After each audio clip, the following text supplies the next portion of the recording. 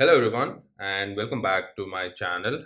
In today's session, we will be diving into the world of AWS RDS, which is your relational database service. So in this particular session, we will be looking at top 10 AWS RDS interview questions that you can expect. So whether you're gearing up for an interview or you're just eager to expand your knowledge on managed databases, then you're in the right place. So starting off the session, so the first question we have is what is AWS RDS? So one of the very basic questions that you can expect. So RDS, it stands for Relational Database Service, and it's one of the managed database service that you have in AWS. And this service, it simplifies your database setup, operation, and the scaling of your database as well. So with this service you can quickly set up a database and you can start using that with your application. So it's a fully managed database which is provided by AWS. Now RDS, it supports various database engines. So you have MySQL, you have PostgreSQL, Oracle, SQL Server, MariaDB that you can choose from. So whenever you're launching or when you're creating your database, you get to choose which engine you want. So you have the Aurora, which is Amazon's own database. You have MySQL, MariaDB, PostgreSQL, Oracle, Microsoft SQL Server, and now they've also started supporting the IBM DB2. So you can choose any of the database engine when you're creating your database. Moving on to the next question. So how does AWS RDS handle the backups when you're creating this database? So when we talk about your AWS RDS backups, essentially there are two types of backups. We have the automated backups and then we have the manual backups. So these automated backups are enabled by default and manual backups are user initiated. So the automated backups, it takes daily full backups and also captures the transaction logs, which helps you with point in time recovery. So whenever you're launching your database, so let's say I'll go with the MySQL, and if you scroll down, you should be able to see that your automated backups are enabled by default. So let me see, let me find that option. It should be somewhere. Just trying to find the option. That That's not the one. Okay, I think it should be over here. So here you can see this enable automated backup. So this is enabled by default, and you can also define the window when you want the backups to be taken. You can define the retention period. Maximum you can maintain these backups for 35 days. And then you have the manual backups, which are user initiated. So once you're done creating the database, here you should be able to see these snapshots, and here you can click on take snapshot. So what are the snapshots that you'll take from here? These are user initiated. You will be creating these backups. So you can also create your snapshots, your database backups manually, which is your manual backup. So we have two ways that you can create. The next question we have is, can you change the DB instance class of a running RDS instance? So you have launched an RDS instance with a capacity, an instance type, let's say t.micro. Now can you change that? So yes, you can change it. So you can modify the DB instance class of your running DB instance to scale it vertically. So if you need more CPU, if you need more memory, or if you need more storage capacity, you can go ahead and change the storage class, the instance type, basically. So here at any point when you're launching this database, you'll be selecting an instance type. Now once you're done launching this database and if you want to increase the capacity, you can go ahead and do that. So when you have that option as well. The next question we have is, what is multi-AZ deployment in RDS? Now if you want to make your database highly available, if you want to make it fault tolerant, that's where we make use of your multi-AZ. So it's a feature which helps you to replicate your database. Under this, you'll have a primary database and a standby database. And these database will be running in a separate availability zone. So for example, let's say in US East 1A, you'll have your primary instance, the primary database, and then in a separate availability zone, you'll have your standby instance. So if you want to have this primary secondary setup. That's where you can go with your multi-AZ deployment. Now the advantage of this is that if the primary instance fails, the traffic will automatically switch to the standby instance. So you'll be enabling this when you're launching your database. So here you can see the availability and durability. So you have the multi-AZ DB cluster, you have multi-AZ DB instance, and then single DB instance. Now with the cluster, you get a primary DB instance and two readable standby instances. So basically you'll have three databases. With the multi-AZ DB instance, you'll have one primary and one standby, and they will be in different availability zones. And then single DB is having only one database with no standby databases. So that's basically what your multi-AZ deployment is.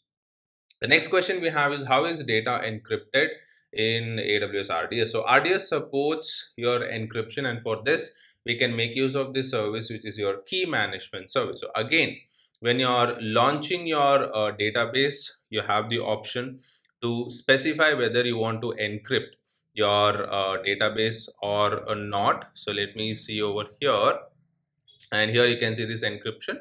So you can enable the encryption and you can specify your key, and for this we make use of your service, which is your KMS service. So KMS, it stands for key management service. So you can enable encryption when you're creating a new DB instance, like in this case, or you can if you have an existing DB instance, then you need to first create a snapshot and then restore that snapshot, basically launch a new DB with encryption. So there's a workaround. There are two options. So you can either enable the encryption when you're launching the DB, or after you launch the DB, if you want to enable the encryption, you can do that also. The next question we have is, what is the purpose of read replicas in RDS? Now, if you want to improve the performance of your database, that's where we make use of your read replicas. So read replicas are mainly used when you want to increase or you want to improve your read scalability. So if you want to improve the performance of your database, that's where we make use of this. Now, these are your read only copies of your primary database, and this can be used when you have a very read heavy application. When the workload is very read heavy, that's where you can make use of your read replicas. Now this will help you to offload the traffic or reduce the load on the primary instance. All right, so this you can create your read replicas after you have launched your database. So I don't have a database, but if you have a database and if you select it, this actions button will be enabled, and under the actions you should be able to see the create a read replica option, which is nothing but a read only copy of your primary database. The next question we have is, how can you monitor your RDS performance? Now in AWS, whenever we talk about monitoring, CloudWatch is the service that we have. So here also we will be making use of your CloudWatch service to monitor the performance of your RDS. So RDS, it has integration with your Amazon CloudWatch metrics for monitoring the DB performance. In addition to that, you can also enable your enhanced monitoring. So with CloudWatch, you get two types of monitoring, which is your basic and detailed monitoring. That's your enhanced monitoring. So you can enable the enhanced monitoring as well. And you can also look at your database logs for more detailed analysis. So again, when you're creating the database, you will be specifying whether you want the basic monitoring or you want the detailed monitoring. So you have the performance insights. This is where you can enable the enhanced monitoring, but remember, you'll have to pay extra money for this. And your CloudWatch will start capturing the performance of your database, like the load, the network, the CPU utilization, and all those metrics will be captured. The next question we have is, can you install custom softwares on an RDS instance? Now, we cannot install any custom softwares on this RDS instance because it's a managed service. So we cannot install any custom softwares on these databases because it's an AWS managed service. So we will have to use only the software provided by AWS and which are supported by the database engine. So we cannot use anything which is not supported or which is not provided by AWS. So we cannot make use of any custom softwares on this on top of this database.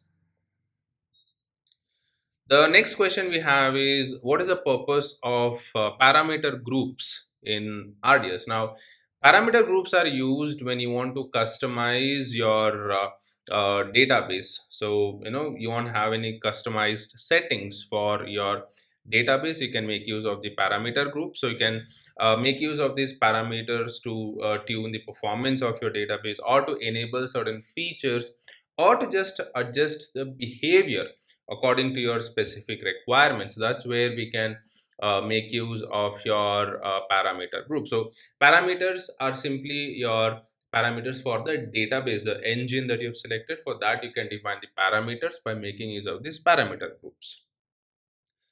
The next question we have is, how can you scale the storage capacity of an RDS instance? Now, if you want to scale up, or you want to increase the storage capacity of an RDS instance, then you'll have to modify the storage settings of that particular database. Now, this can be done either during the initial instance creation when you're creating the database, or by modifying. If you have an existing DB instance, then you'll have to modify the settings of the existing DB instance. And again, if you're creating this database for the first time, you can specify the storage, how much of storage you want. So here you can see the allocated storage. Now, once you're done launching this database, if you want more capacity, then you'll have to modify again. Here, if you have the databases under actions, sorry, here you can see the modify. You can use this to increase or scale up the storage capacity of your database. So there you have it. That's your quick tour through some common AWS RDS interview questions that you can expect. Now, remember, mastering AWS RDS isn't just about acing your interviews. It's about understanding the power of these managed databases. If you found this video helpful, give it a thumbs up, and don't forget to subscribe for more AWS content, and don't forget to hit the bell to stay in the loop. If you have any specific AWS topics that you'd like me to explore next, drop your suggestions in the comments. Until next time, happy learning.